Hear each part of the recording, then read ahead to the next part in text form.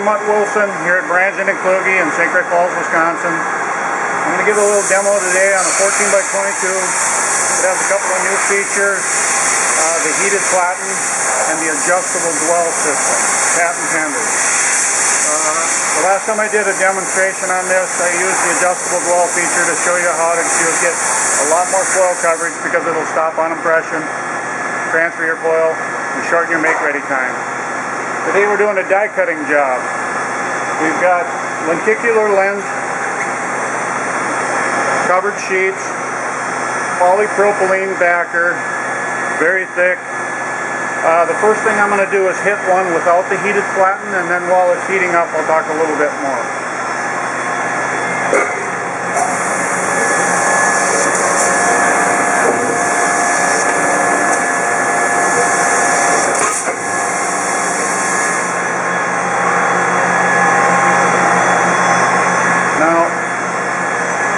Turn the heated Platen on.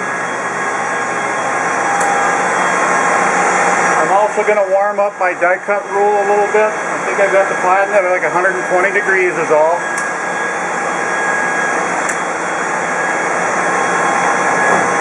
And how I started setting up this job,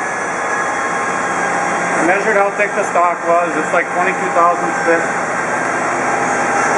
So I just took a poster that's about 10 thousandths thick, fold it in half, put it in there, die cut.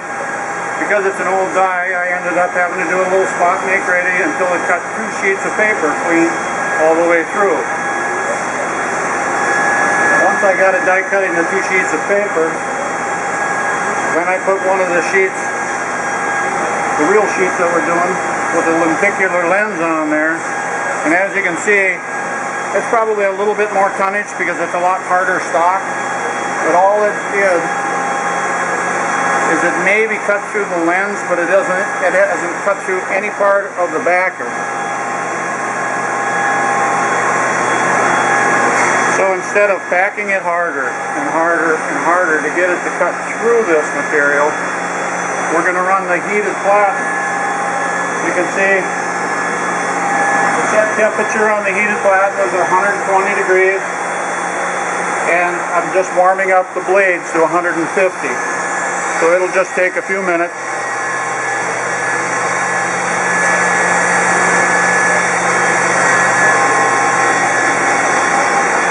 And as far as the make ready goes, we've got a few minutes. It's going to turn into a little bit of a make ready class too. What I did is put a spot sheet, the same material as I was die cutting, on top, and I laid carbon paper on top of it, good old-fashioned carbon paper.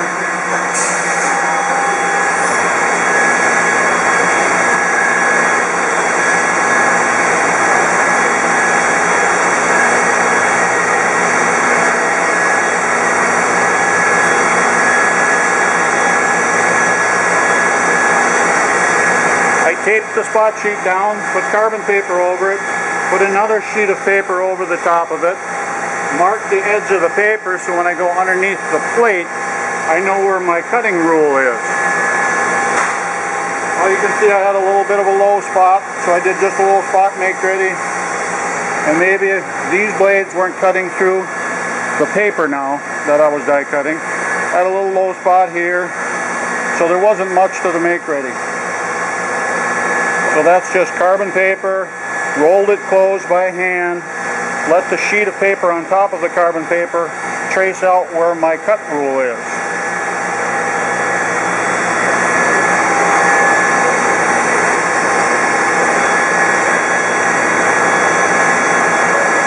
Put your spot sheet back underneath your die cut plate.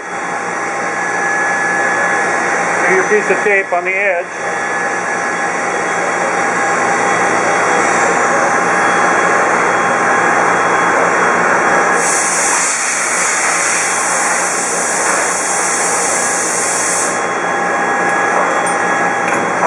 That's where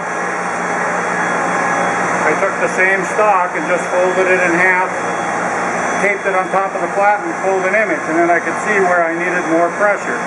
Once I've got the die level to the Platen, That's when I went through and hit the real sheet with zero cutting.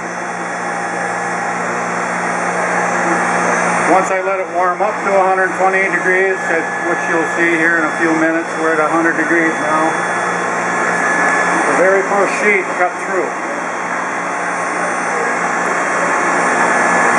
Now it's possible this die is clean cut around the outside border of this. There's no ties in it. So it's possible when the delivery drags, they might fall off. It depends on your finished customer if they want clean cuts or if they can put up with a little nick to hold the sheet together to hand strip it later. These little diamonds in the center, they do have ties. They won't fall off. There's a little tie on each side.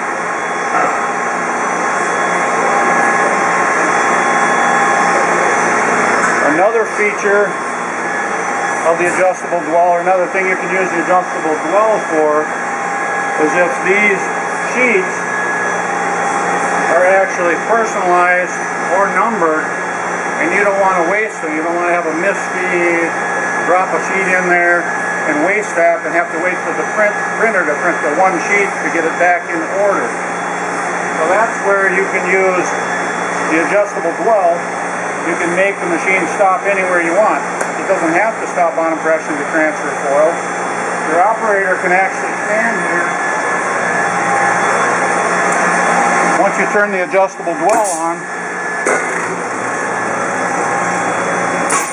you can get it to stop where, yes, it made it to the Platen band, yes, the side guide is going to register and let it run.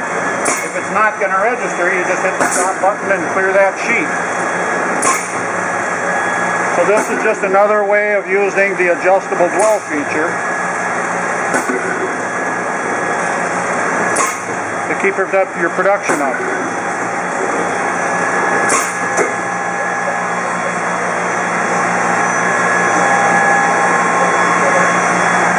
So I'm just waiting for the temperature. It's close, but I want it to be right. I'm also actually running this machine here at the factory with the safety gate bypass so we can see better.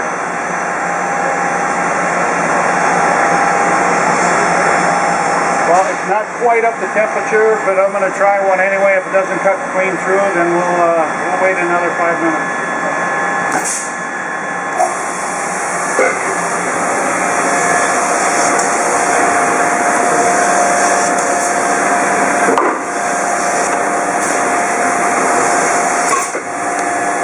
You can hear by the big crunch, we cut through the polypropylene.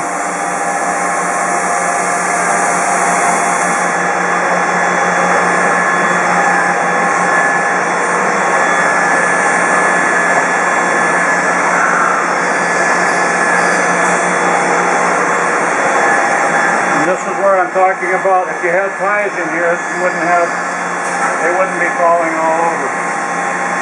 But in the time that it's taken us to do this video, we just did the make ready on a very difficult job.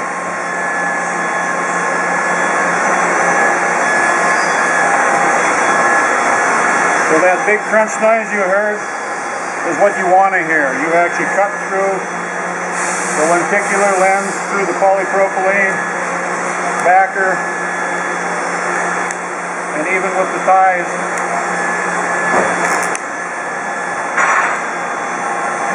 and even the little tag holder. So we went from this, not cutting through at all, anywhere, in a 5-minute video, just turning on the heated Platen. There's your matrix.